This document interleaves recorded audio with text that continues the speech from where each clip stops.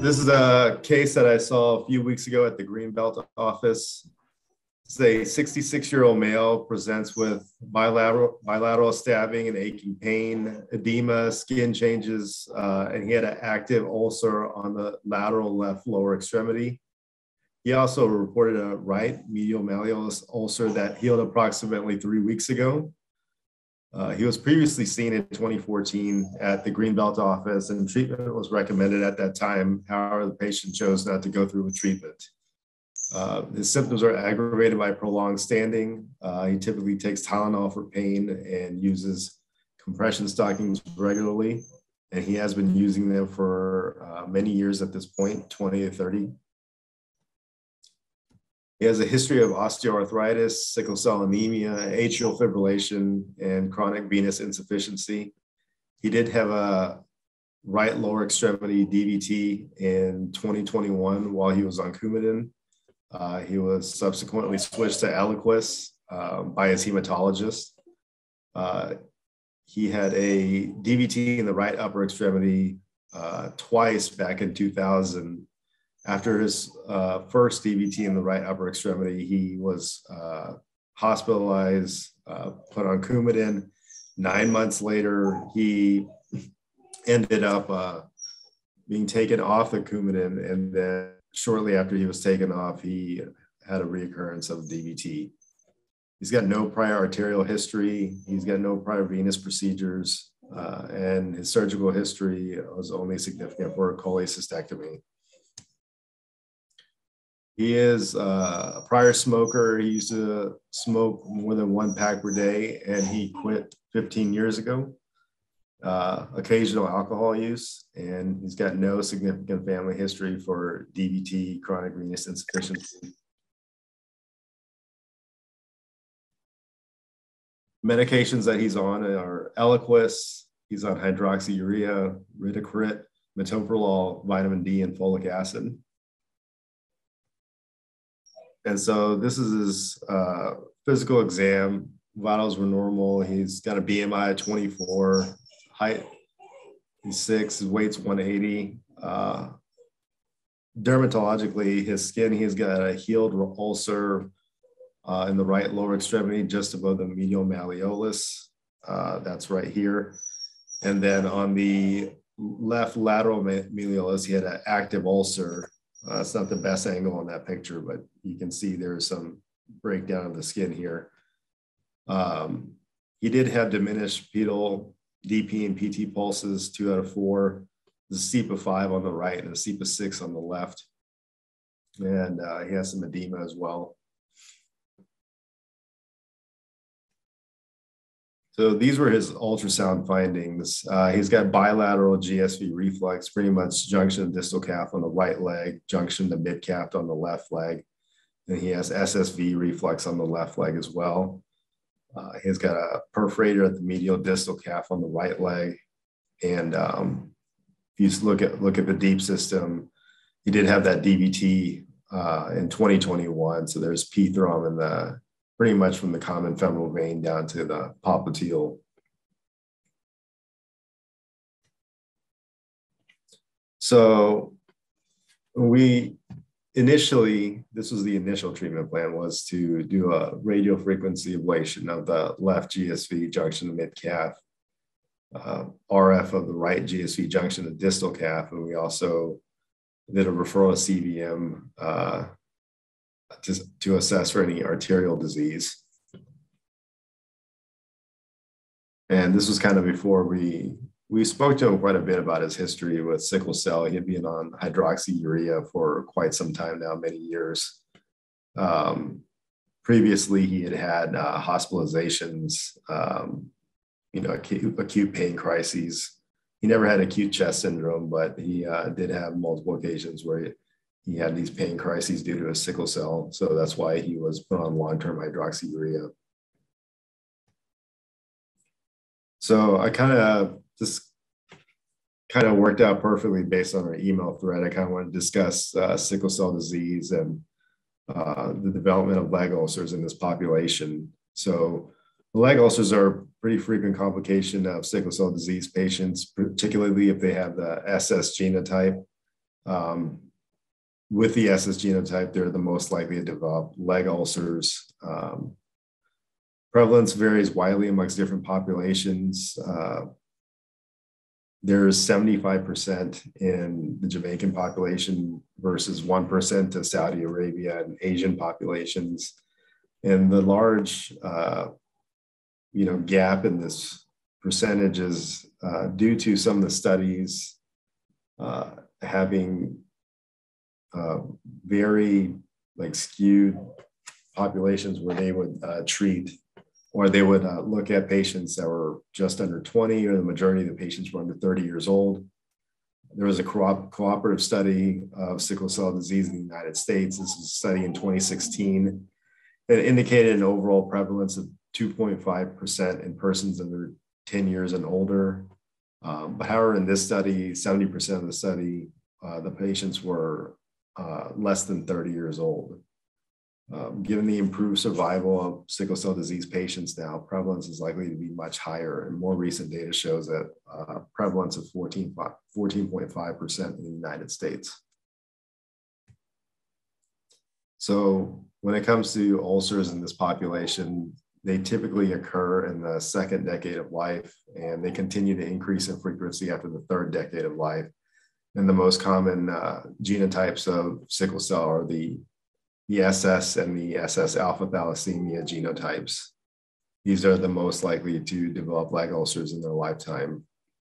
And data from the 2016 study indicates that higher hemoglobin and fetal hemoglobin levels are protective against ulcers, especially in these two genotypes. But with the alpha thalassemia, it wasn't the overall hemoglobin, higher hemoglobin. It was more had to do with the fetal hemoglobin levels versus just having a higher hemoglobin level.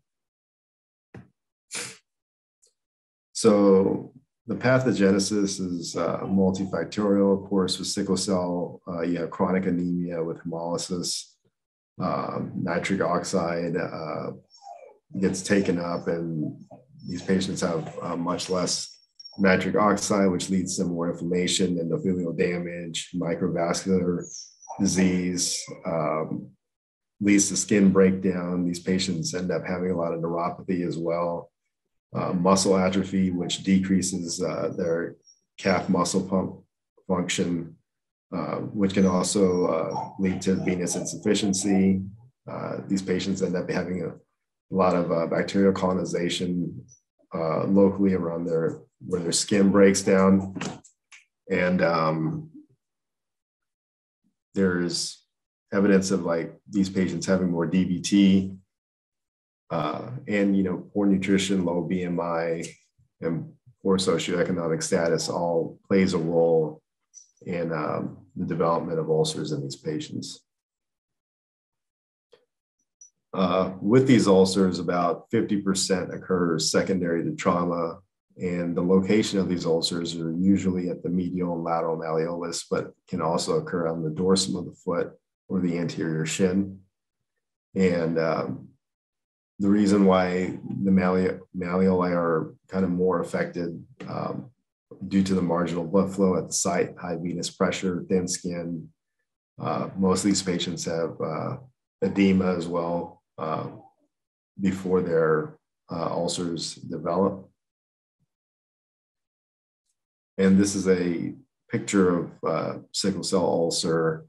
And the appearance of it, they usually have a punched out appearance with well-defined margins, slightly raised edges. And the base of the ulcer usually comprises of granulation tissue, often covered by yellow slough. And more than half of the patients will have more than two ulcers that are present at the same time. And then multiple small ulcers may coalesce to form a larger ulcer.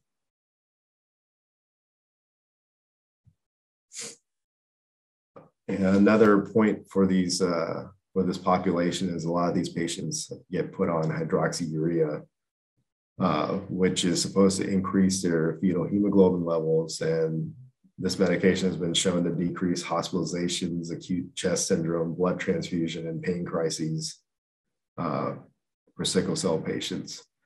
Now, this medication has been linked to development of ulcers. but there is insufficient data to prove whether hydroxyurea truly promotes wound healing or actually leads to ulcers. It's supposed to increase the fetal hemoglobin levels, which is supposed to be protective against the development of the ulcers in the first place. But however, there have been many cases where patients have been put on high dose hydroxyurea and then they end up developing these ulcers. And once the hydroxyurea is discontinued, these ulcers resolve. So the picture on the right here is hydroxyurea induced ulcer, and this is 8 weeks after, the bottom picture is 8 weeks after they discontinued the medication. And the reason why this happens due to this medication is not completely clear, but could be due to cumulative toxicity in the basal layer of the epidermis through inhibition of DNA synthesis. So when it comes to venous insufficiency and the link to sickle cell leg ulcers, different cohorts have shown a higher prevalence of venous insufficiency in patients with these sickle cell leg ulcers. Edema is typically associated with these ulcers as well. At this time, compression is recommended to reduce the edema, and venous ablations have been proposed to improve healing and reduce reoccurrence of these ulcers. This hasn't specifically been studied in this population. So there's no real evidence that venous ablations are superior to compression in these patients either. So the overall treatment of these ulcers is topical treatment, wound care, wound cleansing, pain management, proper nutrition, proper application of compression and dressings. There's hyperbaric oxygen therapy. So there's many different ways to treat these ulcers, but it hasn't been completely proven that doing a venous ablation, if the patient ended up having venous insufficiency, would change anything. So when we're looking at this patient, his ulcers on the left lateral malleolus, he did have GSV and SSV reflux in the left lower extremity. So kind of some of the questions that Dr. Satwa and I had when we were approaching this patient was, will ablating the left GSV benefit this patient overall? The patient is on hydroxyurea. He has been on it for a long term. It's not necessarily a very, very high dose, but are these ulcers secondary to the medication that he's taken?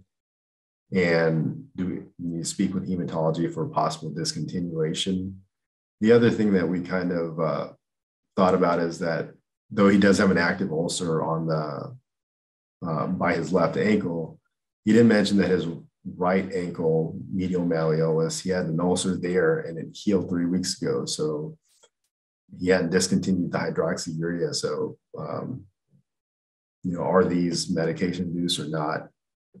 And on the right side, he had the healed ulcer, but he also has P thrombin of the deep system on the right side from his DVT from 1 year ago.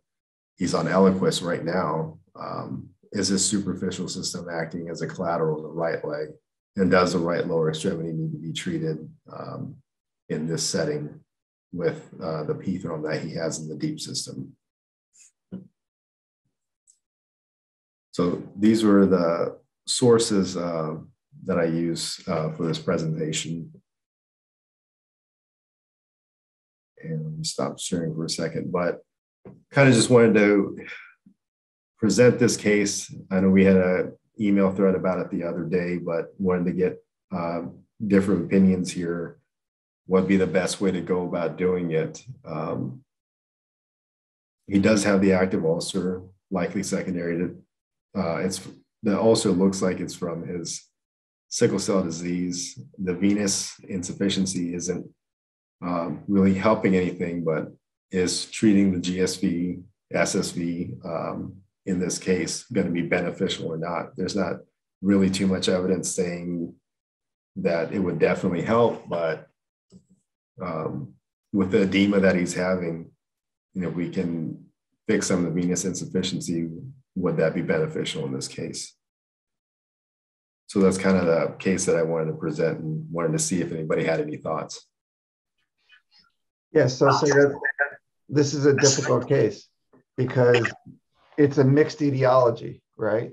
Yeah. So he's presenting like a typical, venous insufficiency patient with all the signs and symptoms of bilateral GSV and SSV reflux, but he also, on top of it, has the complication of his active sickle cell disease with a known drug that impedes wound healing, right? We know from Dr. Diol's emails that hydroxyurea has a significant impact on wound healing. So this is one of those where you have to kind of eliminate variables and treat them one at a time. So me personally, I would just treat him like a regular venous insufficiency patient to begin with, and then only worry about the other extraneous factors if he showed evidence of non-healing. So the one thing that you didn't put in your presentation, and I don't know if there's any data on this, but let's say that you did treat him with all your venous therapies and he had a retractable ulcer, and you sent him to your hematology colleagues and they said, well, there's a high level of fetal hemoglobin in this patient. Would he benefit from a transfusion to get rid of the fetal hemoglobin in order to promote wound healing? Is there any data to support that?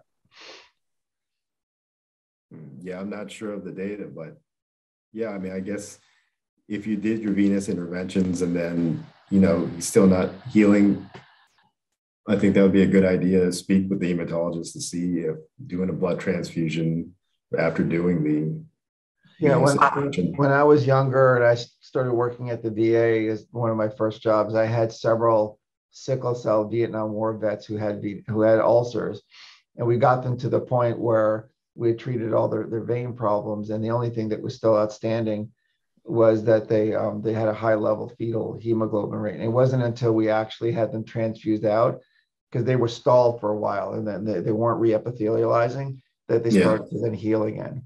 But I actually was, while you were doing your presentation, pull out an old textbook of mine to try to see where I got that information, but can't recall a reference that proves that to be true.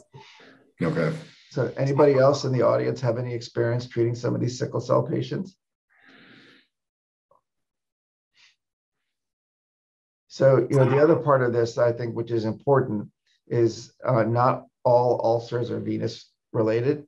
So another group of ulcers, we call them venous mimics, that are also very common, are these rheumatologic ulcers. So at some point in your career, you're going to get a patient who's got like rheumatoid arthritis or rheumatoid disease that also presents with a wound. And in this instance, my experience has been exactly the opposite. So they're usually on methotrexate or some other kind of medication to treat their rheumatoid disease. When they come off of it, their ulcers get worse because the autoimmune disorders are not under control anymore. And somehow, for some reason, that leads to the continued deterioration of the wound. When they get back on their medication, then the wound starts to heal again. So they behave very differently. Also, the appearance is very different. These rheumatologic ulcers are very like beefy red. They've got like awesome granulation tissue. And you would say to yourself, well, if anybody's going to heal, it's going to be this one. And these are the ones that tend to stall sometimes. So you have to be careful for these venous mimics. Another thing that looks like a venous ulcer, which is making a comeback, especially during the 90s when AIDS started to pop up, is tuberculosis. Remember to bring your library books. Remember your library books. Go back to the library, and then you have to give this. So back on Monday. Okay? Peter, yeah, okay. So there's two things that I heard. Whoever that is, could you guys mute the phone, please, for a second? We'll give it to Miss Berge. Let her put it in the Bob, chat, okay? Can you mute your mic, Bob? Thank you. So there's two things that I heard that I think is really important here. So first thing is, Peter, the fact that you said, hey, you would treat the venous insufficiency and then let it play out whether or not the wound heals. A lot of times when we see something like this, we're very conservative in terms of how to manage this. It would be much different if this guy came and has had an ulcer for 1 month and we just go all out and treat all of his venous insufficiency. But this guy has been dealing with this for years. And we're his, he's probably seen like 10 different doctors at this point. and we're his shot, you know. And so ultimately, a lot of times, I tell my patients that, look, ultimately, the venous insufficiency may not be the first cause of this ulcer. However, it's a promoting cause of the ulcer not to heal. So if we can somehow improve the overall health of the leg and improve the overall, you know, delivery of oxygen, the decrease of the swelling, all of that will actually promote the healing and the health of the leg. And hopefully we'll get this thing to heal, along with getting your hematologist to adjust your medication, along with wound care. So that's the takeaway point for me for this, right? A lot of times we just can't fix the direct problem, but we can improve the overall health of the leg. Second part is that I think that giving a blood transfusion is a very reasonable thing to do, especially, again, you're just going to, you know, this guy's been dealing with this for years. I think that anytime you can improve his overall delivery of oxygenation to the wound, that's going to help. The only issue with that is that I think you're going to have to wind up giving him lots of blood transfusions, because obviously with his sickle cell, he's going to break down these cells and he's going to become anemic again. Just out of curiosity, do you know what his baseline hemoglobin is, Sagar? When I spoke to him, he said I don't know what exactly his baseline was, but his most recent CBC, I believe his hemoglobin was around 10. Oh, that's actually not too bad. Yeah, that's actually not too bad. For him, so yes. I was thinking, you know, sometimes we see these guys at like 6 or 7. Yeah. And, you know, at 6 or 7, you're not going to heal, because you just can't get enough oxygenation to the wound. But at 10, I mean, that's actually not horrible. And I'm, you know, I obviously I think that's a good point, that you can still give him a blood transfusion to see if it helps. But, you know, 10 is actually not horrific by any means. Yeah, and Sagar, also, I think another variable to discuss here is you clearly outlined that he had a previous history of a DVT in that leg. And the duplex scan showed that he had evidence of post-thrombotic vein damage as well. Yeah. So a component of his venous ulceration is probably related to his post-thrombotic disease as well. So he's got a lot of factors going on in his life. And the reason why that's important is during your preoperative discussion with him, you need to outline what these factors are. And you need to tell him that you're going to try to address these in a stepwise progression. But that leg is never going to be normal because of his post-thrombotic disease. And then unless he does prophylactic measures like wear his compression stocking, make sure that he maintains his hemoglobin, doesn't become morbidly obese, he's going to have a history of multiple recurrences of these wounds on his leg. So you know, education's a big part of this with this guy, because he's going to be one of these chronic patients that you're going to have in your practice forever. Yeah, and in his case, he was a pretty healthy guy. I mean, he would work out a lot despite, you know, having to deal with these ulcers for many years at this point. And he seemed like he's pretty on top of staying up with his doctors in terms of the sickle cell disease and all of that when we spoke to him. So yeah, but like to Dr. Nguyen's point, though, he has post-thrombotic disease, and you don't know, has anybody sat him down and educated him and told him, I said, look, you've had a previous ulcer, but this is why, I'm sorry, you've had a previous blood clot, but this is why previous blood clots are dangerous, because you get these recurrent wounds, and patients don't know that. Yeah. So I don't want to minimize that fact, because you can treat a superficial disease, but what's going to get him in the long term is going to be his post-thrombotic syndrome and his chronic, you know, the chronicity of his venous hypertension. So along with, and then the sickle cell is just another complicating factor in his overall health.